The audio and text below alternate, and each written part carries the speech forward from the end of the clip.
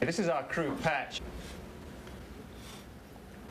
This was a breakfast that I'd long dreamt of attending, and here I got my chance, along with the rest of the crew. The red shift, you can tell who they are, had been up all night. And this is the, you finally see the final scenes of the blue shift suiting up and the red shift coming up here. We got into our suits in plenty of time, and we were excited and getting ready to go to the pad.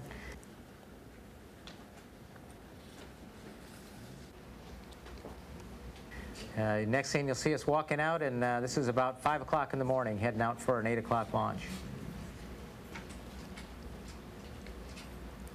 Well, we were sitting there looking at fairly blue skies, although we were able to see some clouds coming around. Eventually, after a slight delay, we got to go to launch, and then things started getting busy for us inside. Right about this point right here, we knew we were going somewhere. Just pretty incredible the way the vehicle leaps off the pad, begins accelerating, and doesn't stop for almost 8.5 minutes. Go from 0 to a little over 17,000 miles an hour in 8.5 minutes, and when you divide those two numbers out and realize you're accelerating about 2,000 miles per hour per minute, it makes sense that you feel the strength of push that you do in the back of your seat. And superimposed on that is a little bit of an earthquake from the solid rocket motors. It's a pretty impressive ride. One of the things that was impressive to me from the standpoint of the other crew members was we had a running dialogue going. Brian was kind of calling out Mach numbers and altitude, and I would try to throw in something every once in a while, but in checking with the folk down on the middeck, everybody seemed to be quite aware of what was going on, and that was a comforting feeling, you know, as a commander, to know that everybody was alert and ready to get going. The boosters came off right here, and that was, of course, accompanied by a nice flash of fire from the booster separation motors across the windows. We got a little bit of glazing on the windows at that point. Eventually it ended up burning off during the entry, however, so it was never a factor. Shortly after MECO, we had external tank separation, and we were able to get some pictures of it, and that's a picture of our external tank after it left us. The challenge of the blue shift was to quickly jump out of the suits and grab some clothes and the books that we needed to begin operating, and by about 2 hours after liftoff, be up on the flight deck with the doors open and ready to power up the laboratory and all of the experiments. This is a scene of payload bay door opening, which is about an hour and a half into the flight. It was already pretty clear, I think, to all of us that Atlantis had a high probability of just being a superb platform for our work for 9 days, because this had gone far more gracefully than you ever see it in any of your training, and really gives you a comfortable feel for starting a busy flight plan. We turned to right away and had the lab powered up in short order, and you see the typical view that we looked at out the payload bay windows here, with the black balls on their platforms, which are the charge collecting devices that CPAC used to provide a return path for electrical current. And this is where the orbiter crew did most of the work up on the forward deck. We're getting right here, we're finishing up our flight control system checkout before re-entry. And over 220 maneuvers to accomplish over 9 days to make sure all the experiments were pointed in the right directions. The space lab operation of the payloads were done from the aft flight deck, and mostly in the dark. That's why we don't have a lot of pictures of it, because it was during the nighttime. Like here, this API came alive, like I was saying, it was getting out of the locks and pointing then to an aurora, or to the try to find artificial aurora. So it was always exciting to see these experiments actively working. It is pointing up.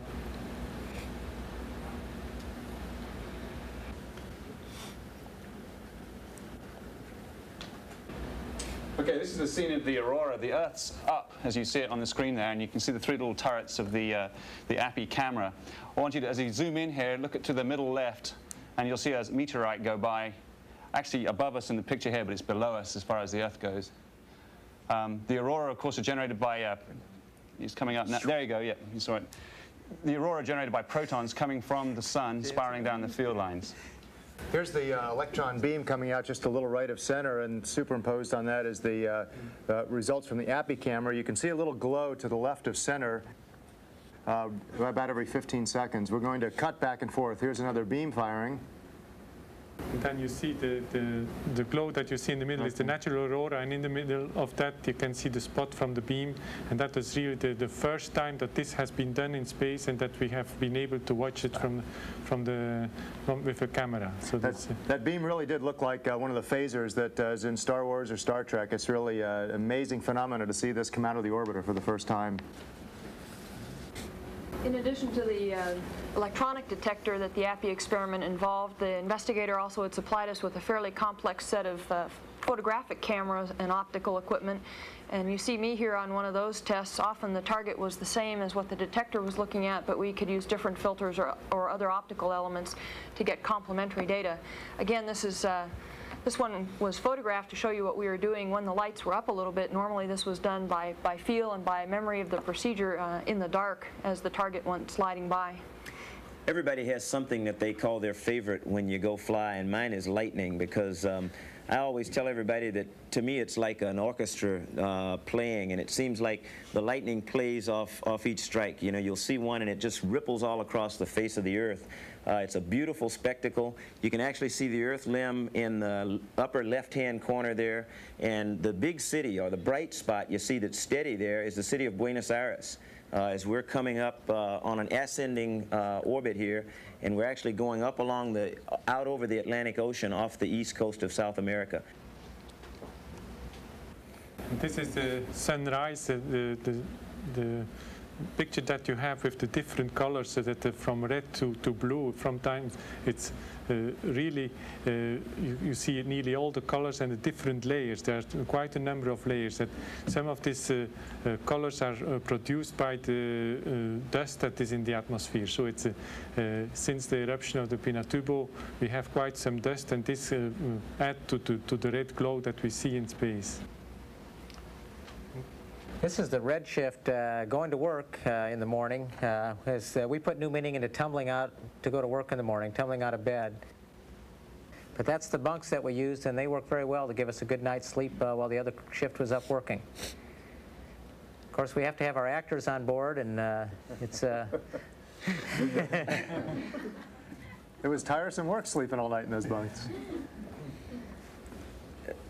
Brian had mentioned earlier that we were going to show you some of the mundane types of things that go on, and so for the next few seconds here you'll get to see us as we prepare food. We did a number of things that you would not necessarily think are done on a spaceship, but you've got to eat, and that means that somebody's got to go to the kitchen. That's our water dispenser and an oven that every once in a while you'll see Kathy open the door here and stick food in.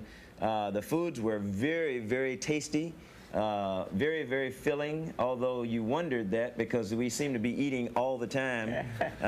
We really enjoyed the food and drink, and so that's kind of one of the things that's going on here. In addition to this, something you won't see, we had to clean filters. You had to dust and mop, and we'll show you a little picture of us swabbing, as I call it, later on.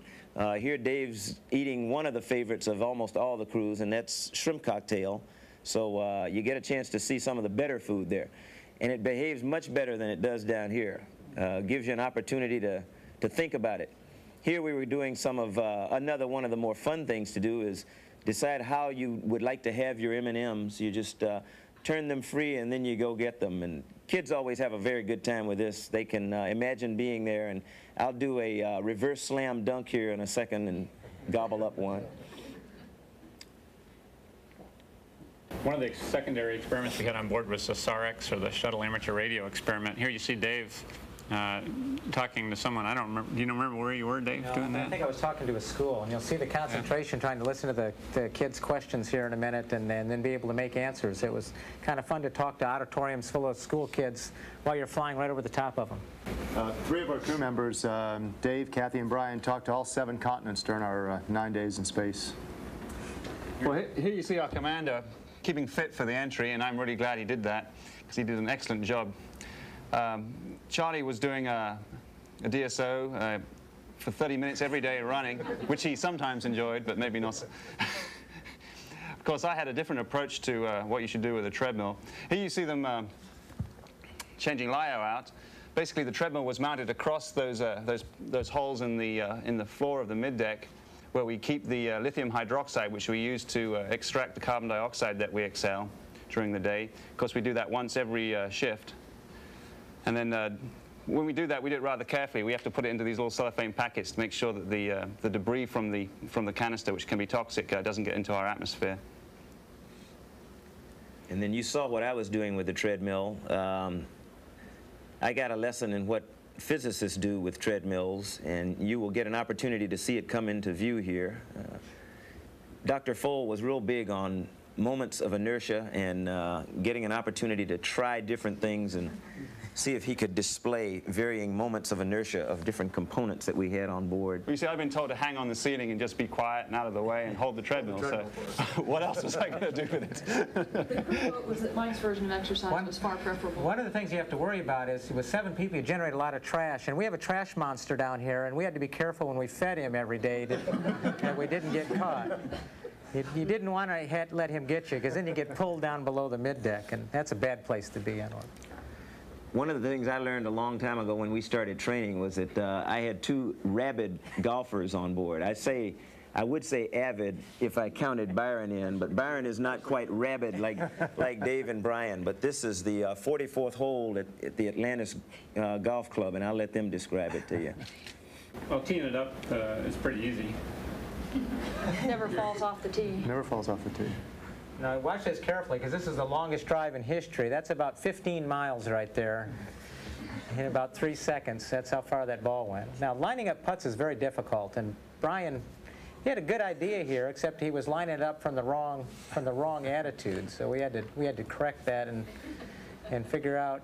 Of course, neither he and I could really get it lined up properly, and it took Byron to hit it in here in a minute. David remembered that we were not flying level but inverted here, so he took the opposite approach. That's right. These 2 guys gave me a good reading, and as typical caddies, you know, one says break down and right, the other says break up and left. So when I get up here, I just kind of tried to hit it towards the hole, and voila. The 45th hole. We were fortunate in having 3 Academy graduates on board, 2 from the United States Naval Academy and 1 from the U.S. Air Force Academy, and we happened to have a United States Military Academy graduate as a Capcom for several of our shifts. So we sent this visual message to Sam Gaymar while he was down there, just in love. Charlie was really good at documenting what other people were doing, but we were a little lax in getting him, so we finally tried to find him commanding. So this is a view of what Charlie does when he's commanding. You see what the crew is doing. Yeah, now. Meanwhile, down below, Charlie said something about, why don't Brian, you take your shift downstairs and swab the decks. And I didn't know what that meant, because I'm not in the Navy. So he had to explain it. But we found out on Blue Shift very quickly what that meant, as we moistened up washcloths and went all over every surface we could find to, as Charlie said before, neaten the ship up and return it in proper form to the folks that had given us such a good spacecraft. And even I was employed for that. It's something they have never told them before, that I had to do that on board. And I never got any training for it either. Well, finally, after 9 days, it was time to come home. And I must say, I really wasn't ready to do so, and I don't think anyone else was. We were very, very comfortable on orbit. We had a very successful mission. We had a good routine, and we were enjoying ourselves immensely. And this is really the beginning of the end of our glorious flight. This is the plasma going out the back end of the orbiter, and it was really pretty impressive, as Kathy and I took some pictures back out the overhead. And then we took them back out forward, and you can see the reflections of that on both Brian and Charlie as we're going through entry. It is totally dark outside, by the way. The camcorder can't really do this justice. In particular, the colors, which are all sorts of shades of salmon and pink and orange, they really do look somewhat like the inside of a blast furnace. You may notice the horizontal streaks or small blips of light through the scene. Those are electronic noise that are created in the camcorder because of all the electrical energy that's involved in the process that you see outside, lighting up the sky. Once the light show was over, we got in. We flew into daylight somewhere around Mach 6 or so, approaching the Cape, and we turned onto the hack. We had some pretty good winds, which made it a healthy turn for us. And I got it around about halfway, and Charlie picked it up. And when I took over from Brian, we basically on board, we have guidance that we follow that tells us whether things are good or bad. And I mentioned to the guys in the office this morning, by the time we got ready to roll out on final, everything looked like it was good, because we go to another landing aid that's called a microwave landing system, and it gets you, real fine lineup. And the orbiter, again, was amazing, because when we fly our simulators, you always see things jump around when you get the MLS as you're getting to the final fine guidance and everything. But on the orbiter, it did not move at all. So we were right where we wanted to be. Basically, what I did was get everything set up during what we call the outer glide slope portion of the approach, and then make a final adjustment just before the touchdown, about the 30 or 40 foot point, and let the orbiter land itself. And it's an amazingly stable vehicle. It flies very, very well. It flies better than any simulator that I've ever had the opportunity to fly. So there was nothing surprising about its performance at all, unless you want to say that it performed a lot better than I thought it was, and it handled a lot better than I thought it was going to be. That was it, kind of the end of the flight. Out Mach numbers and altitude, and I would try to throw in something every once in a while, but in checking with the folk down on the middeck, everybody seemed to be quite aware of what was going on, and that was a comforting feeling, as a commander, to know that everybody was alert and ready to get going. The boosters came off right here, and that was, of course, accompanied by a nice flash of fire from the booster separation motors across the window. Our suits in plenty of time, and we were excited and getting ready to go to the pad.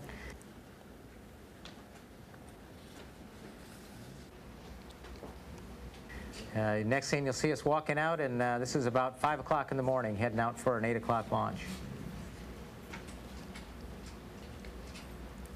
Well, we were sitting there looking at This is our crew patch. This was a breakfast that I'd long dreamt of attending, and here I got my chance, along with the rest of the crew. The red shift, you can tell who they are, had been up all night. And this is you're finally seeing the final scenes of the blue shift suiting up and the red shift coming up here. We got into fairly blue skies, although we were able to see some clouds coming around. Eventually, after a slight delay, we got to go to launch, and then things started getting busy for us inside. Right about this point right here, we knew we were going somewhere. Just pretty incredible the way the vehicle leaps off the pad, begins accelerating, and doesn't stop for almost 8.5 minutes. Go from 0 to a little over 17,000 miles an hour in 8.5 minutes, and when you divide those two numbers out and realize you're accelerating about 2,000 miles per hour per minute, it makes sense that you feel the strength of push that you do in the back of your seat. And superimposed on that is a little bit of an earthquake from the solid rocket motors. It's a pretty impressive ride. One of the things that was impressive to me from the standpoint of the other crew members was we had a running dialogue going. Byron was kind of calling